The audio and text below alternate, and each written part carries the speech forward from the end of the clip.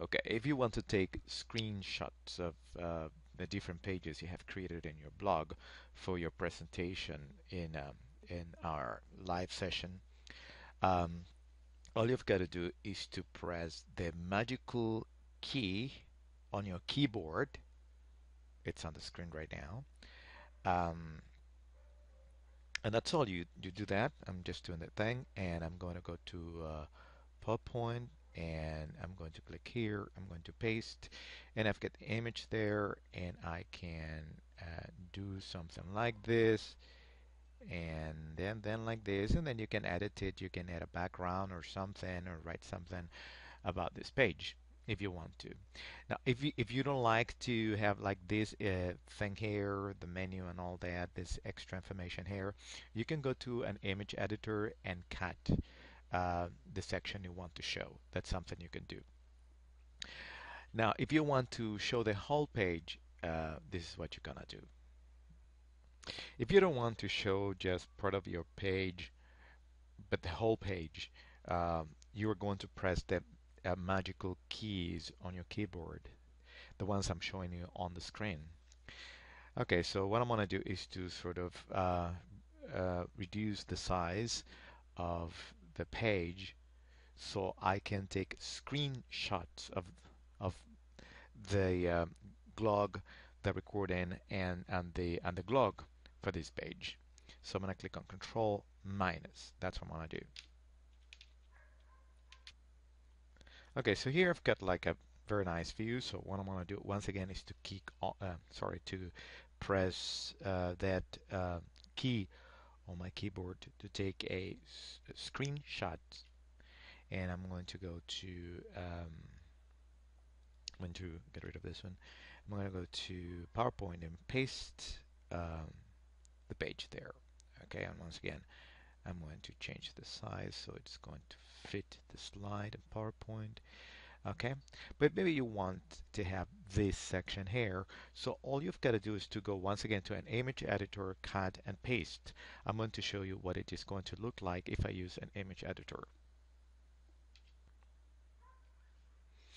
Okay, so this is I am in Photoshop right now, and what I want to do is to choose the area I want to show on my first slide.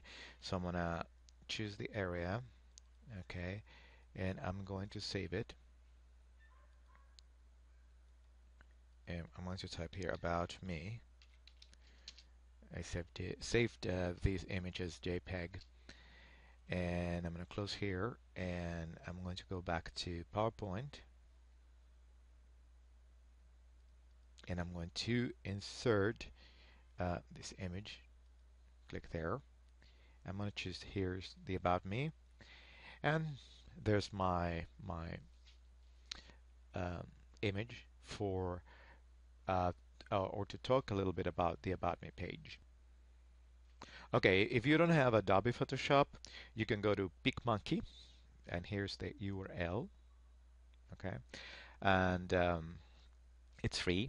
And you click here on Design, and you go back to PowerPoint.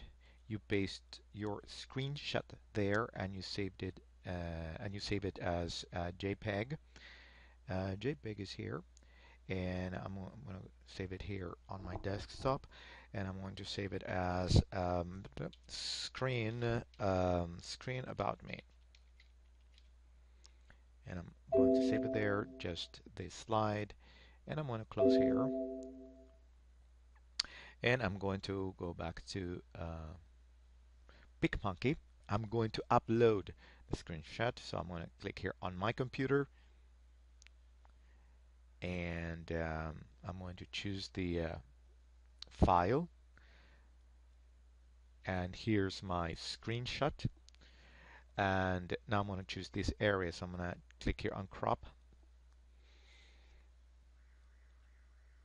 and I'm going to choose the area I want for my presentation, which is this one here, and I'm going to click here on apply, and there's the image I want to use for my first slide. And now I'm going to save it, so I click here save, and I save it to my computer. And once again, I'm going to go to Escritorio, it's my desktop, And I'm going to save it as screenshot about me final, and I save it there. Great. I'm going to go back to PowerPoint. I'm going to click here on new, and I'm going to see what it looks like. So I'm going to click here on insert image and make sure I am here, my desktop, and it's got to be here, screenshot about me final, and right there. See, I can change the side and all that, and it's a nice picture, a good size, and you are showing your whole page.